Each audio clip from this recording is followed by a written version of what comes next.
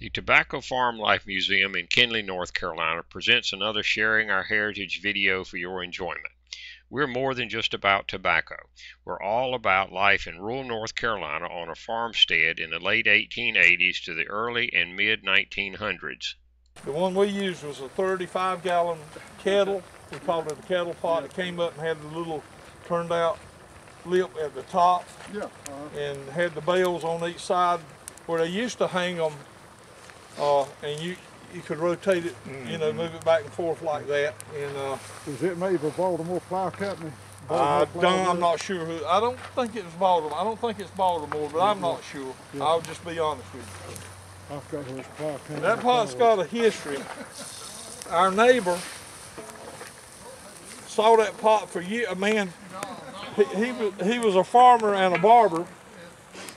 He cut hair on Thursday, Friday, and Saturday in the little town of Lucama, and then he farmed the rest of the time. Of course, they kill hogs too, but riding back and forth to Lucama, he saw this old wash shed for somebody's house. They were tearing down one day, and they had it torn down, and he saw this big kettle pot sitting in there, and they had bricked up around it and whatnot. So he stopped and asked the man what he was going to do with the pot, and he said, "I'm not going to do anything with it."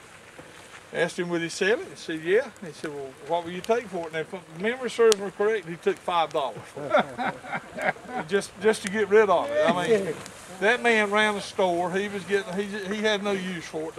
The wash house hadn't been used in years. Well, our neighbor kept the pot for many, many years, and then when he got disabled, we were still, but we had used the pot during that time. We took our pots around each other's houses because it always took 3 or 4.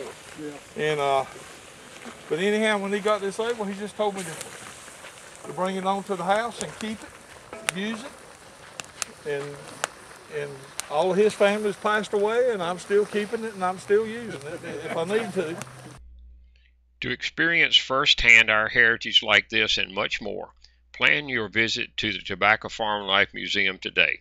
School groups, scouts, excursion tours, church and seniors groups, and individuals will all learn from and enjoy your time here. And to find out more, please visit our website, like us on Facebook, or call us. Hope to see you all real soon.